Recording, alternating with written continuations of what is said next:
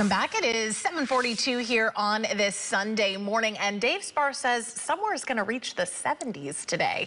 In the middle of winter, Dave? Yeah, it looks like in the week ahead, particularly, we'll be seeing some of that by Wednesday and sticking around for a couple of days. So a little flavor of spring going on. We visit the South Bay here at the Meteorological Department of San Jose State.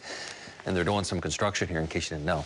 Nice blue skies off to the background, as you can see. No interference upstream, not today, not tomorrow, not into Wednesday, so we're going to keep it mostly sunny, it looks like, through the balance of the week. However, we're going to check out the longer range forecast. Looks a little bit more interesting. 31 Santa Rosa, still fighting to get to the freezing mark there.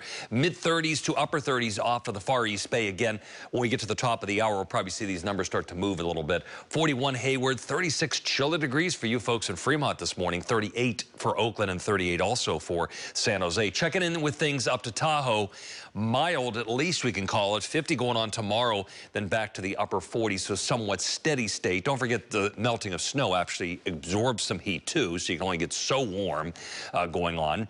We don't want too much of that melting going on now, however. Now upstream, let's watch things. A pretty quiet week, eh? Yeah, it does seem that way, but towards the end of the week, wait a minute, hang on.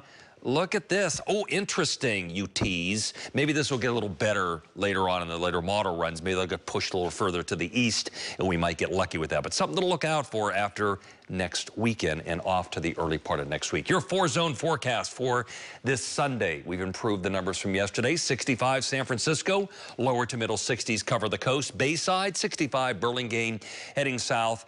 Upper 60s already, Redwood City, Palo Alto at 67 in the Santa Clara Valley. Upper 60s as well, 68 for San Jose, 68 for Cupertino.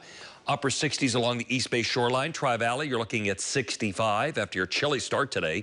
65 going on for Walnut Creek. 67 Oakland. 65 for Concord. Also for Vallejo. Vacaville pops a 70 today. How about that? 69 for Fairfield. 67 for Napa. Oh, and Santa Rosa as well at about 70. We're going to see more folks do that for the week ahead. Here it is in the 7-day forecast. Let's get more people involved in there. How about that? Wednesday at 70.